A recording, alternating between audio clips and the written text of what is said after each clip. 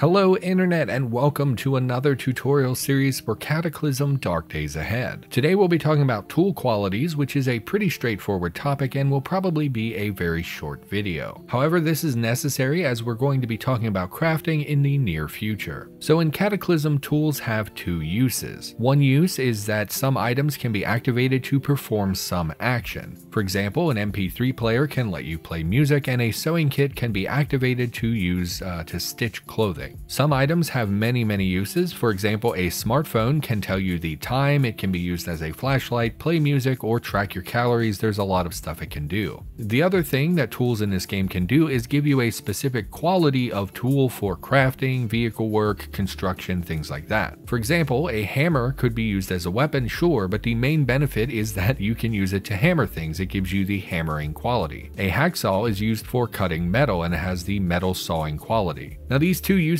of tools are not entirely mutually exclusive. Most things have multiple functions. That hacksaw, for example, can be used for crafting recipes that require metal sawing, but it can also be used to cut metal bars on windows by activating the tool. And of course, as you play the game, you're going to learn what tools do what and which you're going to need the most for crafting, things like that. But anyway, the focus of today's video is on the latter usage, talking specifically about the qualities that tools provide. Now, when you go to craft or construct something, there will often be tool requirements. Sometimes this will be a specific tool. For instance, if I want to forge a weapon, I will most likely need a crucible and a pair of tongs. Other times, however, it will not be a specific tool, but will instead require a tool quality. Continuing to use the forge example, many blacksmithing recipes require you to hammer some metal. Rather than requiring a hammer specifically, it will instead require a hammering quality of, let's say, 2. This means that any tool in the game that has the tool quality of hammering 2 could be used. Now, this is done mainly for two reasons. Firstly, this is just easier on the player because it allows for multiple different tools to fill that requirement. If it was one specific tool, you would have to find that exact thing in order to be able to craft the recipe. But since it requires a tool quality, there are often a dozen or more items in the game with that tool quality, so it allows a lot more freedom for the player. The second reason that we do this is to have levels to our tool qualities. For example, we can say that hammering 1 is required for simple recipes, so you could use a stone axe, which is simply a rock tied to a stick.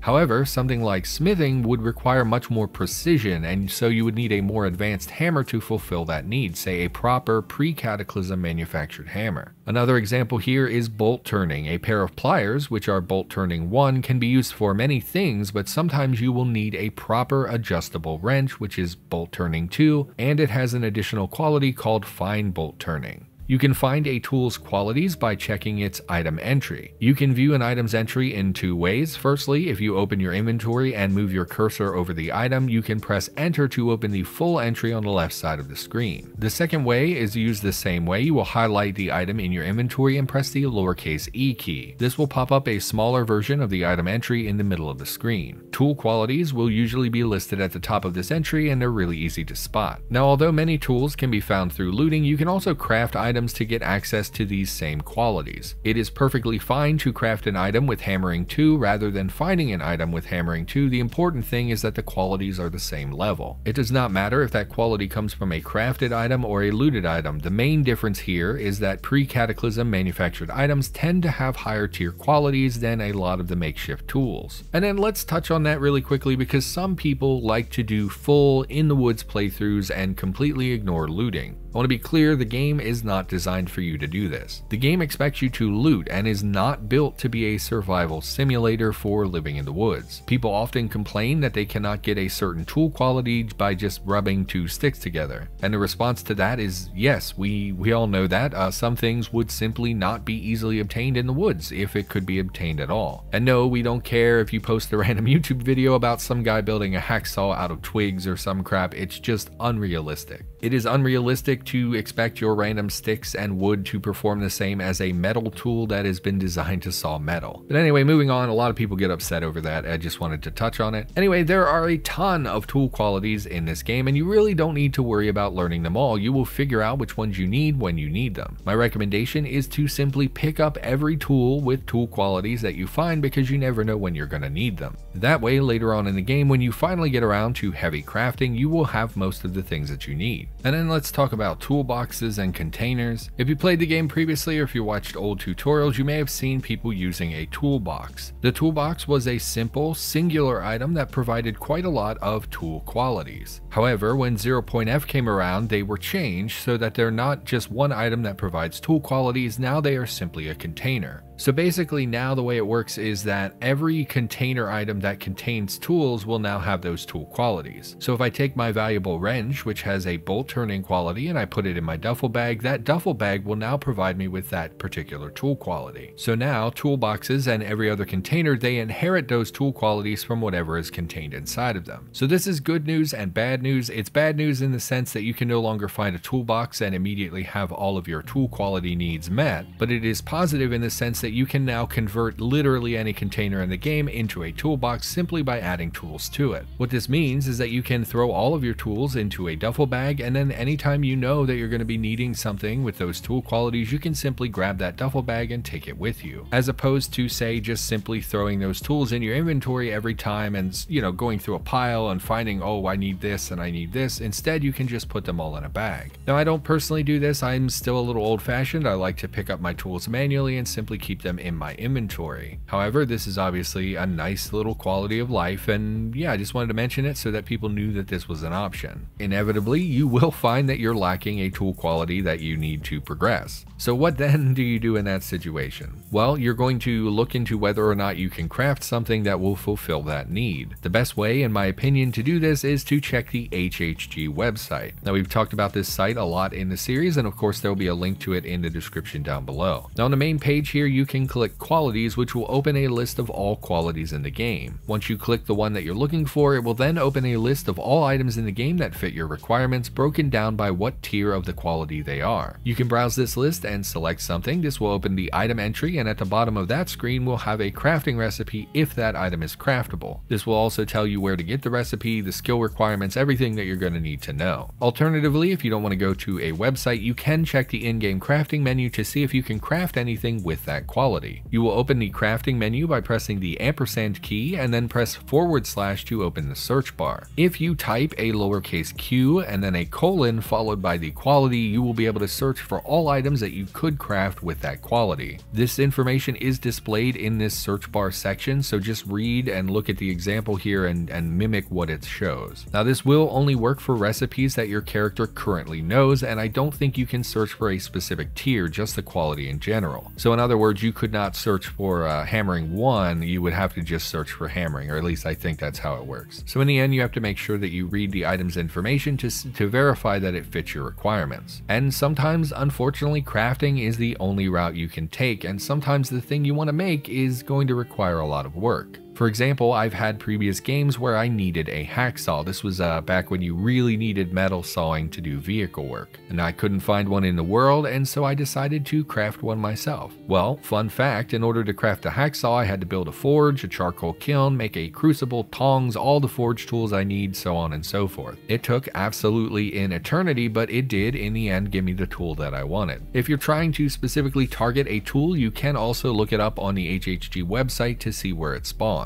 Mostly though, the good tools appear in garages and hardware stores. Just use common sense on where you think they would appear. Additionally, junk drawers in most houses will commonly contain screwdrivers and hammers, both of which are used in many recipes. Other than that, it really is just RNG. All you can do is target higher value locations, as we just mentioned. Anyway, back to talking about tool qualities as a concept. There are two that function differently that I want to talk about. Now, most of the tools that appear in the game, as we've discussed, have tiers to them. Usually this is level 1 through level 3. A hammer has hammering 3, a stone axe has hammering 1. However, we have two tool qualities that are jacking and lifting that function completely differently, and people are often confused about how they work. The jacking quality is for jacking up a vehicle and is used primarily for changing tires, just like in real life. This is the act of using the tool to physically jack the car up off the ground. Now we also have lifting. Lifting is not used to jack a car, but is instead used to lift heavy objects. You would use a lifting tool to lift the engine out of a car, for instance. Now people often confuse jacking and lifting, but just think of them as I just described and you're going to eventually retain that information. Lifting currently has 4 levels, 1, 2, 7, and 40. Don't ask me why they're like that, I have no idea.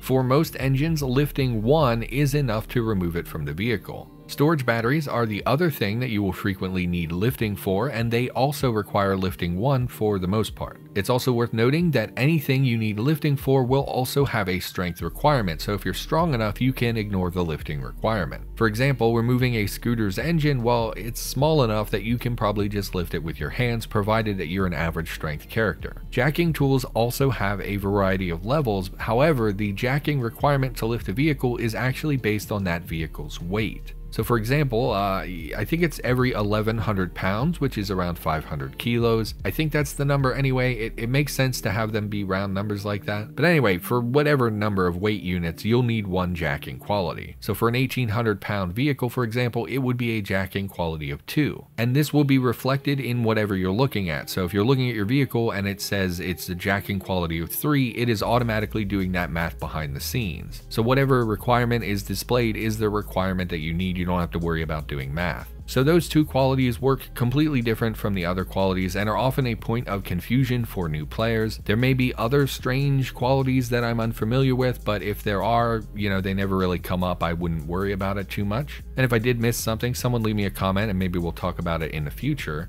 Coming in here with an addendum, before we wrap, I did want to say that tool qualities are not always exclusive to items. They can also be provided by furniture or terrain, though it is much less common than finding them attached to items. Vehicle parts are another one that provide a lot of qualities, and in fact, some qualities are only found on vehicle parts, such as the lifting quality. Regardless of the source though, qualities will always work the same way. Being in proximity to whatever the thing is will provide that quality and fulfill the requirements for whatever you needed it for. Some examples here would be a furniture item that is called the Beverly Shears. Now this does provide you with the metal sawing quality, as it can be used to cut metal even when it doesn't have power. You can give it a Google if you want. They're an interesting tool that I had never heard of until they were added to the game. Now most furniture tools that you will find in the game, like lathes or planers, cannot actually be used because they require power, and we currently don't have any way of using them. We don't have power grids at the moment, although that is something that's currently being worked on. However, there are a few, like the Beverly Shears, that can be used without power. And then just to touch on vehicle parts, there actually are quite a few that can provide you with some qualities. Vehicles are the only way in the game at the moment to really have any sort of powered equipment, and as such you can find or make a variety of parts to put in your vehicle that provide qualities. Again, the easiest example here would be the lifting quality. In order to lift things, you will need to find or make a crane type vehicle part and put it on a small cart or in your vehicle to lift heavy objects. I personally tend to make the telescopic cantilever and then install it on a small folding cart. That way I can take it with me in my car or move it around when I need to lift an engine or a storage battery. Anyway, whatever, this is not a comprehensive guide on those parts. I just needed to mention these things since it does involve tool qualities. And before we wrap here, I do want to mention that this video has mostly talked about specific tool qualities that are high value. I haven't really talked about these simple qualities that are everywhere in the game. For instance, boiling is a quality that is required to boil water, but since it appears on pots and tin cans and pretty much everywhere in the game, it's not really worth talking about. And with that, internet, I think we've covered tool qualities well enough. If I missed anything, please do drop it in my comments, and of course feel free to ask questions related to qualities if you've got them.